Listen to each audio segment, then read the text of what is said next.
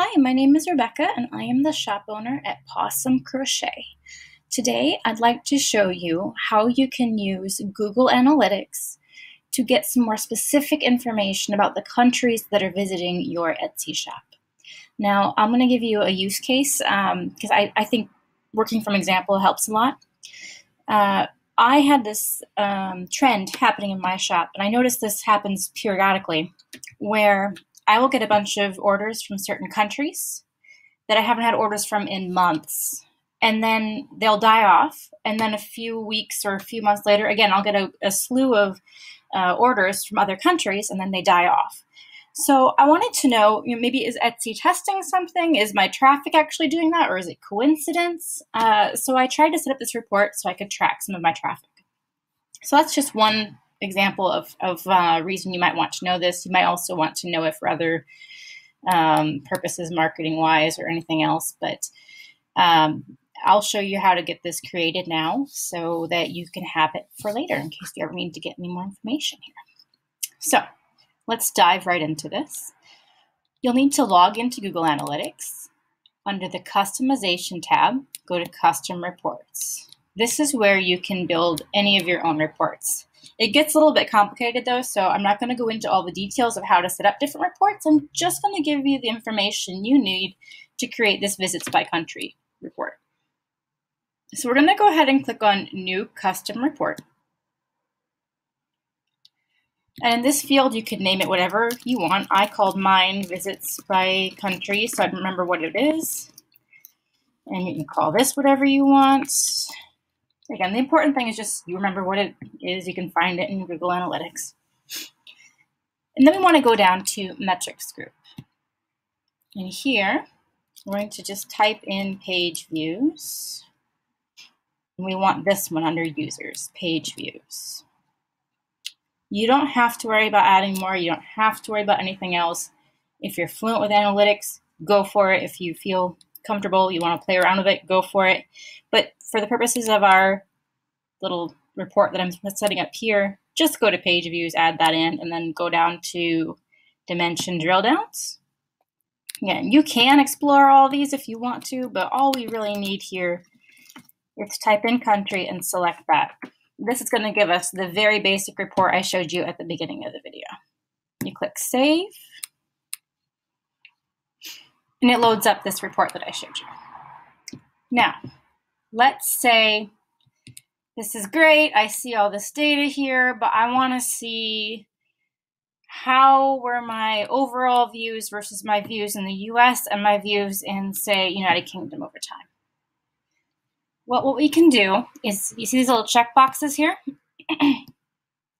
If you click them, and then click on the button that says Plot Rows,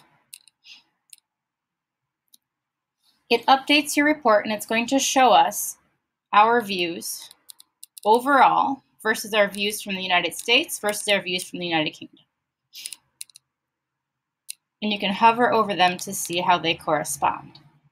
You can also change the dates. At the beginning of the video, I told you guys I was seeing a spike in orders from a certain location from a certain time. I was seeing them on the 24th and the 25th.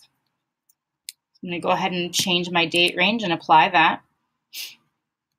And I was also seeing Australia. So maybe I want to compare these three. I would click Plot Rows.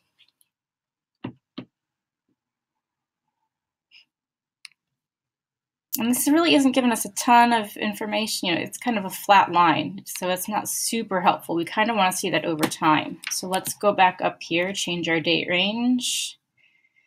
Let's include a whole week. And now we're just looking for any differences. So here we can see the date those orders came in. There really wasn't anything on the 24th coming through here, but there was some views on the 23rd. So maybe someone saw it and added it to the cart or something.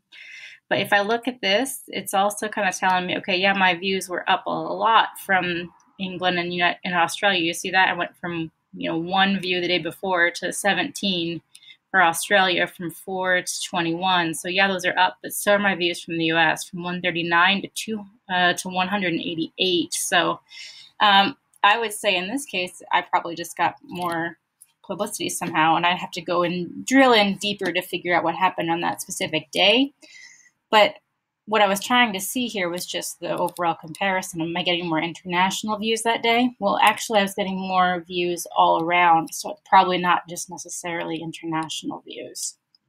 Now, there are some days, if you drill back in here further, where I've seen, for example, my views from the United States were down. This one, they were down to 102, but they were really up from United Kingdom and Australia. I had 7 from United Kingdom and 13 from Australia, which is, not my typical here. So that might be something I'd look into, is more information on that day, what happened that day, if I had a lot of views from other countries that day. So that's just one way you can use this little report. I wanted to show it to you in case you ever needed to get that information about your shop. If you have any questions about how to set up this report, you can send me a quick message, or you can leave a comment on this video. And I'll try to get a few other reports created and set up for you guys so that you can see some more helpful tips. I love Google Analytics for my Etsy shop because when you start out with a problem like this, like again, I have this problem wanting to know what my traffic looked like from international shops, and Google Analytics is really helpful and detailed, and you can set up this custom information to get that information you want in your shop. So I'm going to stop rambling and let you guys go. Hope it was helpful, and if you need any help, just let me know. Thanks. Bye.